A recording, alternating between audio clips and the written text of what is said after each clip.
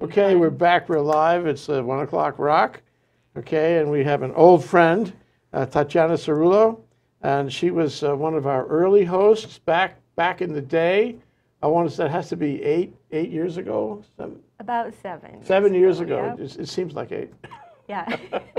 in earlier iterations of our studio, and she came around and she went out in the field with me. We took pictures. We made shows. Videos. Yeah. Videos. It was the beginning of ThinkTech in its present form. And now she's back. She's done a lot of things in the meantime, and we're going to catch up with Tatyana. Hi, Tatyana. Hi, Jay. I'm so happy to be here. I'm happy that you're here. And you're a lawyer, but you're a lawyer who is, what do I call it, a creative, innovative, flexible, a lawyer of the world, Renaissance lawyer, okay? Yeah. So tell me about the law side first. Okay. Well, I originally went into law to practice environmental law. I wanted to contribute something to saving the environment. And I had practiced environmental law in different areas. And my path just kind of started winding around. And right now, my practice is maritime law and corporate law, mostly in the Marshall Islands. Does that mean you spent a lot of time in the Marshall Islands? I don't. I can practice remotely. And I just have to go to hearings at the court there once or twice a year. Oh, okay, that's not too bad. Yeah. And you have a partner in this? I do. I have a co-counsel who's been practicing in the Marshall Islands for about 30 years, and he's sort of a mentor to me. What's his name? David Lau. Name of your firm then? You have a firm name? Marshall Islands Lawyers. There's not many of those, are there? I kept it easy so that when you search Marshall Islands Lawyers, I'm the first one on a Google search. And altogether there's one, right? Altogether there's one. One. One. One firm. One firm. Doing Marshall Islands law? No? I'm Exactly, only joking. Yeah. Are you the only one? Yeah. No, there's a handful of others. A handful, yeah. Okay. And that's different than U.S. law or Hawaii law, isn't it? It is different, except that the Marshall Islands has modeled their constitution, their laws of civil procedure on U.S. law, and they also use U.S. law as precedent. So I remember you were into that when you were doing host with us 7 years ago, yeah? Yeah. So this has been a long-term avocation for you. I've been developing. Yeah, that's great. Yeah. I mean, it's a public service, among other things. Yeah. So, but this all evolved into something else, and that's what we're here to talk about primarily. Can we talk about sunscreen lotion, please? Yes, exactly. So I wasn't getting that environmental impact that I wanted to have in my law, and I saw a need for a natural sunscreen that was actually really effective and performed well, because one of my big hobbies several years ago was triathlon, and I'd be out in the sun for hours and hours of training, and I just didn't like the sunscreens that were on the market. I wanted nothing to do with chemical sunscreens back then, because already I felt like they were toxic, they sting your eyes, and they didn't really work either. I'd still get burned.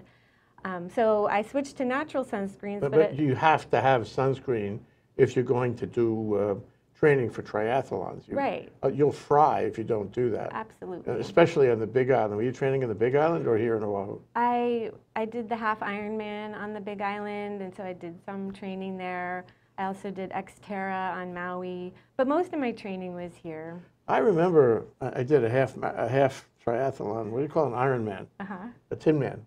Tin Man. That's like a sprint. Yeah. I know. They're great too, It's though. below your station, I know. But for me, it was just fine. Oh, I mean, it's awesome. And I remember the amount of time you spend in the sun, especially if it's a hot day. You know, they start early, but then you work your way into, the sun being overhead, and you still have to go, and you're testing every system, and it's hot, and you're burning, and if you don't have suntan on you, suntan lotion, you're in trouble. You really need that. Absolutely, and you can't really reapply so often when your body's moving and you're out there, you're not carrying your sunscreen with you. So I really wanted a natural sunscreen that actually stayed on through sweat and also ocean swells, and that didn't feel greasy and sticky, and that also didn't just slide right off as soon as I started sweating or jumped in the ocean. So you immediately went back to the biochemical part of your law school training. Right. So you could figure out how to make a sunscreen that would meet those specs. Tell us how you made a sunscreen that would meet those specs. All right. So I met my now husband, and he had sailed around the world. And I met him in Hawaii. And he was telling me how... So we got triathlons, we got sailing around the world, we got environmental in general. You've been around, actually, Tatyana. I have. So he was also unhappy with chemical sunscreens, and I turned him on to natural ones. And the reason why he was so interested is because he was constantly getting burned. When you're on a sailboat or on the water, Sure. You're getting the reflection Off the of water. the sun Yeah. from the fiberglass too, and the water, and yeah. it's intense. Yeah. So he was always burned, and his eyes were always stinging from the chemical sunscreens. And then when I showed him the natural ones, he said, well, this feels better, but it's so sticky and greasy. And I said, I know. And Was so it made with alloy? well, it's zinc and oil. The natural. The natural ones back then were all zinc in oil. Okay. And that's greasy. So we thought, well, let's mix up some at home and just see, what we could do for fun. And as an attorney, I thought, well, let me look into this deeper. I want to see if there's any law about sunscreens. And I discovered at that time that I hadn't sold any yet. We were just playing around with it. But it turns out that sunscreen is classified as an over-the-counter drug, like Tylenol or Advil, anything you can just pick Meaning up at the the drugstore. FDA has to approve it. Right, so sunscreen has all these FDA regulations. So once we decided, hey, let's do this, we need a sunscreen that we both want to love and that works for our lifestyle, we started down that journey. And that was about 5 years ago. Well, less than 7. Less than 7, right. It took a while. So what kind of formula did you come up with? So with the professional formulator, so we decided, okay, forget trying to do this ourselves because that's not legal and it's not sustainable. Can't sell it anyway. And so we did a lot of research, and through some family friends, we discovered, okay, you can go to manufacturing facilities and work with the formulators to develop your formula that you want. On and the you mainland, can tell U.S. them, U.S. mainland. Okay. And we told them what we don't want, and then a little bit of what we do want. But one of our criteria is that we had to have Hawaiian ingredients. We wanted the nutrient-rich, antioxidant-dense ingredients that grow right here in Hawaii, because we also wanted to support local farms and businesses and make it truly a Hawaii product. Yeah. So we had our 7 ingredients that we picked out. And Can I read them off? Yeah, absolutely. It's not confidential or anything? No, it's on our label. On the label. Okay. Where am I reading from? So Kona Red. Kona Red, Hawaiian coffee fruit? Yes. Coffee fruit? This is not edible, though. It wouldn't kill you, but no, you don't want to put it on your ice cream. Okay, it's an extract, coffee fruit extract. Yes. Noni, spirulina, That's from Nutrex, Big Island. plumeria, Plumeria the flower. extract. Yeah. Yeah. Okay. This is very natural, very local. Honey? Honey? No, it's noni honey. Noni honey. Yeah. Okay. What's noni honey? It's the honey that is made from the bees that Natural. get their pollen and their ingredients. from the- Macadamia. You went really local here. Kukui nut oil. That's really natural. That's really local. Yeah. It's agricultural already. Okay, so you say to the guy, we need these 7 special local Hawaii ingredients, and we need to get something that won't rub off so easily and that will give us real protection. Right, and we wanted it to feel so good because one of our goals was to make more of an impact by creating a natural sunscreen that actually felt really good so that people would want to switch. How does a natural sunscreen feel good? What kind of feel, if you can articulate this, what kind of feeling do you get? Well, you want it to rub in almost clear. Ours rubs in clear as long as you're not squeezing like, you know, the whole thing onto your arm. But if you put the right amount, you can rub it in clear. When you go like this, it's not sticky, and then it doesn't feel greasy. So this goes on like a moisturizing lotion. And your skin absorbs it. Your skin absorbs all the oils and antioxidants in there. There's actually 23 antioxidants, 7 of them are Hawaiian. So it's very enriching for your skin, nourishing, and it helps to prevent DNA damage from the sun. So it's good for your skin as well as protecting your skin. Exactly. That's what I get from that. Okay.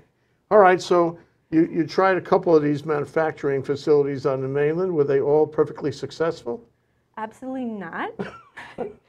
There was a lot of blood, sweat, and tears. The first one just didn't work out. They kept on trying to push chemicals that we didn't want to be in there. They said, well, we can't quite do that unless we use, you know, this and that and the other thing. And so we said, okay, we're going to have to thank you so much for your time, but this isn't going to work. We have to go seek out another formulator and facility. So we found another one, and we went through another couple years. We just couldn't get the performance we wanted, and we just didn't want to settle. We didn't start this just to settle on any old formula. We wanted it to be the best sunscreen ever, like revolutionary. That's something that we actually love and want to put on our skin every day. So we worked with them, and we just were not getting what we wanted. And they said, well, you know, you have such stiff criteria, and you're so picky, and sorry about that. And then kind of at the last minute before we decided to say goodbye, they said, try this formula. So we tried it, and we thought, well, you know what, that's actually not so bad. Let's move forward with that one. And we went through all kinds of FDA testing. They mixed up a whole pilot batch and the whole thing, and then it didn't pass one of the FDA tests. No. So we lost a big chunk of cash doing that. And so this is several years in. The joy of entrepreneurship. And we just kept going. And then we went to another, well, actually after that we decided to go to a private lab that's using cutting edge ingredients, not just from the manufacturer, because a lot of labs and the manufacturers will just have what's in their pantry, like a baker who's just baking from the ingredients that are there and not going to the store to actually buy something to do something different. So that's kind of what a lot of manufacturers do. They just want to use what they already have, mix it up, and here you go. Say manufacturer, you mean people who manufacture suntan lotion? Like contract manufacturing Of facilities. suntan lotion. It's cosmetics, and Cosmetics then and suntan lotion. if they have a drug license to manufacture over-the-counter drugs like sunscreen, then they can also manufacture sunscreen. Yeah, so just a footnote to all of this. Now, at the time, this bill that was passed and signed and into law this year, 2018, just a couple months ago, okay, was not in existence. It was not on our radar. Nobody was thinking along this line. No, but we actually were already aware of some of the preliminary studies that had been done in Europe. Like there was one study, I think in 2008 in Italy, about how sunscreen they thought was affecting coral. So we were aware of the toxicity of chemical sunscreens, but we didn't know that it would actually be a law in Hawaii one day when we started this process. You know, to ban this. When did you factor, if at all? I mean, sounds like the kind of product you were looking to create was not going to be damaging to the reef life anyway, right? Right. And that was a fundamental point in your specs way back when. Right. And so you didn't do it because this bill existed No. or because you thought this bill would exist. You did it because that was your standard of environmental safety. Exactly. Yeah. You hit it on the nail. Okay. Well, tell me how you ultimately got to the recipe that works. Right. So we ended up going to an independent lab where you have to pay an arm and a leg for a formula. And then even with this very experienced professional formulator, it took another year and some months to finally arrive at this formula. And this particular formula is like a magician, because zinc oxide is like working with clay. It is powdery and thick. When you just put oil in it, you see it's like almost like white mud. So we feel that he did something amazing here with our formula, of course with our guidance, but he eventually gave us the formula. Okay, we're going to take a short break. During the break, I hope you don't mind, Tatyana, I'm going to open it up and put some on. Yeah. I'll give you my honest reaction right after this break. Okay. Cliffhanger. Aloha! I want to invite all of you to Talk Story with John Waihe'e every other Monday here at ThinkTech Hawaii. And we have special guests like Professor Colin Moore from the University of Hawaii, who joins us from time to time to talk about the political happenings in this state. Please join us every other Monday. Aloha. Aloha. I'm Marcia Joyner, inviting you to come visit with us on Cannabis Chronicles, a 10,000-year odyssey where we explore and examine the plant that the Muse has given us. And stay with us as we explore all of the facets of this planet on Wednesdays at noon. Please join us. Aloha.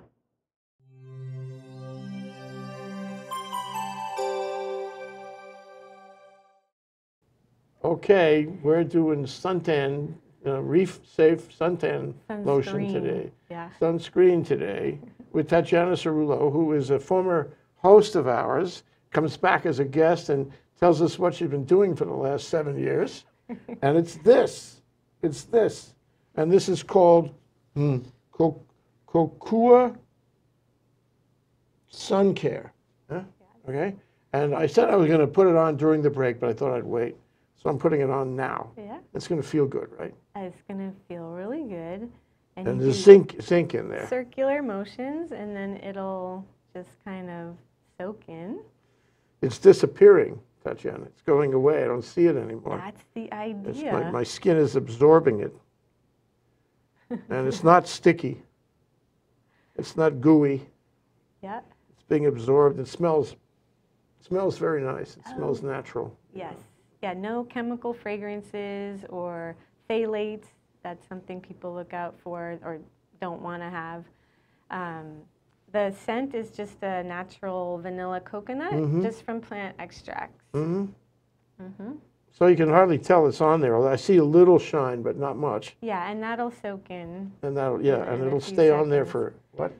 So we have been tested, FDA tested, and confirmed 80 minutes water resistance. But we get reports of longer water resistance from our athletes and triathletes. We were the official sunscreen sponsor of the North Shore Swim Series. And we were out there every other weekend on the North Shore giving out free sunscreen to all the swimmers to make sure that they were reef safe events and to get them comfortable with using something different than the chemicals and that, So they all works. used it. Right. What kind of feedback did you get? Excellent, and we're so grateful that they welcomed us into the community because we just have gotten wonderful feedback. Well, it's something to ride a bike, or to run, do at least 2 legs of the Ironman. But when you swim, it's different because you're in salt water. Right. The salt is corrosive kind of thing, and it'll deteriorate any chemical coating at all, any suntan lotion at all. But it doesn't for this. It stays on. It stays on. You'll see the water beating up on your skin. Yeah. Yeah. That's pretty terrific.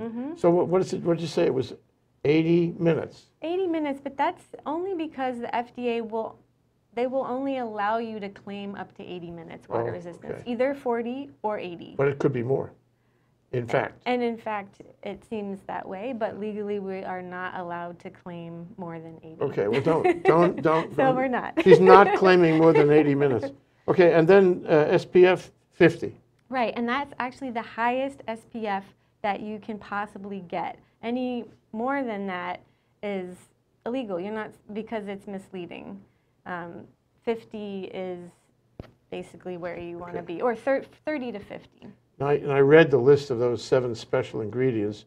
You've stuck to that. You've insisted on that. Right. So there's no what is it called? There is no oxybenzone and no... Zero. Zero, yeah. So this has no deleterious effect on reef life at all? No, or marine life. And no octinoxate. That's the other one that's been banned by the state of Hawaii. Okay. And it also doesn't have any other chemical ingredients that are toxic to marine life. And when we talk about what reef safe really means, there are many other chemicals that have been documented and established by science to be marine toxic. And we don't have any of None those. of them are in here. This is all natural. 30 plus ingredients, we don't have That's any pretty of them. good. Right. So, okay, so now you have the product, you have the labeling. I'm sure that's important. You know, you want it to be appealing to everybody. This is very appealing. I like the feel of it. Thank you. And there you are, you and your co-founder sitting there with all this stuff. What do you do with it? You got to get it out. Yeah. You have to actually get people to buy it off a shelf somewhere. Right. How do you do that? So we definitely wanted to reach out to our personal network first and then help build our true fans. And we wanted to do that by going into the athletic community and going into the sailing community and tour boats and then some local natural food stores. So we started just on with our personal network, and then we just started going to stores and just reaching out to people just like that. So how would you like to buy a case of Kokua Sun Care? Right, exactly. Yep. Well, that's really incredible. And now you're in a number of stores. I wrote this down. You're on Amazon. I can buy this on Amazon. Amazon, U.S. and Canada. Well, 2 big markets, yeah. And you get Whole Foods. Did you say Whole Foods? Whole Foods next month. Next month, and ABC stores coming soon. I hope so. And Down to Earth. Down to one of my favorite stores. Yeah. Yes, it's one of our favorite stores too, and we are so happy that they brought us in, and we are in every single Down to Earth store. Okay. Yeah. And now we get the most interesting and maybe newsworthy aspect of all of this. So there's a bill wending its way through the ledge here in 2018 within the last, 10 months, 9 months, Yeah. 8 months, whatever, not very long ago, which is intended to save the reef, and it outlaws any of those damaging chemicals. Just those two. Those two. There are other ones that are damaging. Okay, but the bill does only- not address those. Only the 2 worst offenders that we know of right now have been banned. But there are others. Oxybenzone and octinoxate. Okay. All right. So they're both now banned by statute. However, this is my favorite part. You know, the administration, claimed a great success on this bill, and I give them that. Although there are lots of priorities involved, and he signed it in public. This is Governor Ige, and it was a few months ago. It was a big deal, and in fact, the bill does not go into effect for 2 years more. A year and a half? No. Correct. 2 years. 2 years more. About, yeah. Sometime in 2021. January 1st, 2021. Okay, January 1st, Yeah. 2021. Why did it take so long for the effective date? I mean, sometimes in the ledge, you see these bills with intentionally defective effective dates. This one, the effective date will be, 2095 or something, and everybody will know that means that nobody wants this bill to pass. That didn't happen here.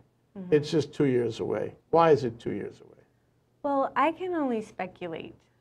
I wish it had gone into effect right away. Of course, if you have science that establishes the toxicity of these two chemicals, why not do it now? I still am over the moon excited that it did get passed, Yep. because it is an incredible first step, because it is an unprecedented law in the whole world.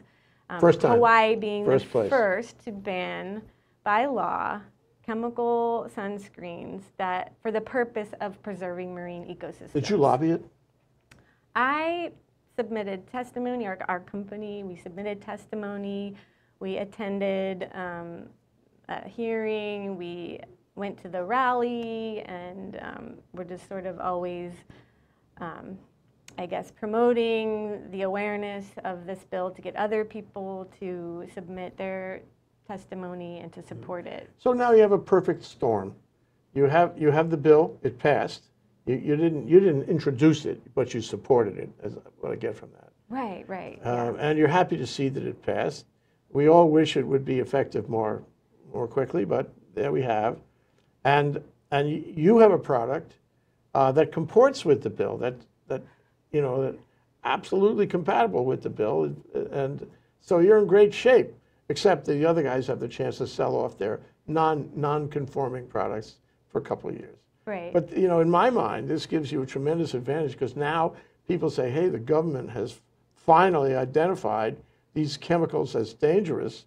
So whatever the effective date is, let's abide by that decision. Let's buy a sunscreen that is consistent with that, and which will preserve the environment. So you ought to be in great shape to sell this now, and certainly after the 2021 effective date. Yeah. What's the plan? Can you tell me what you're going to do? Are you going to be able to come down here and talk to me again, or are you going to be so successful that I can't even find you on the phone? Well, perhaps that the latter would be great, but but I'll always make time for you. Yeah, we are in a good position. It was completely just a good timing situation. We were still in development when the bill had been introduced the last couple years before, and we were kind of sitting there like, wow, I wish we had our sunscreen already, but we were, still plugging through the formulation to make sure we could get a good one that we loved, and then that met all the FDA standards. So it just so happened that we were finalizing our product when the law came out. And so what this law did actually is bring so much awareness, like you said. So people are thinking now about it, and they're saying, wow, if this has been banned, most people I don't think even know when the effective date is. All they know is they want Reef Safe because it's the trend. And so, and we have Reef Safe, and it's a Hawaiian product. So we are fitting right into perfect timing. You couldn't have planned it better, really. Yeah. Well, Tatyana, compliments on that. Thank you. You spent your 7 years wisely.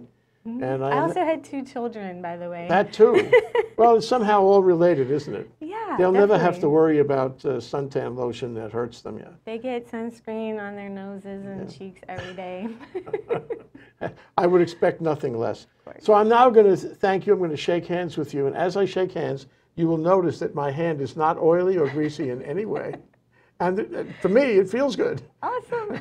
Thank you, Tatyana. Thank you so much. It's been a pleasure. Thanks for coming down.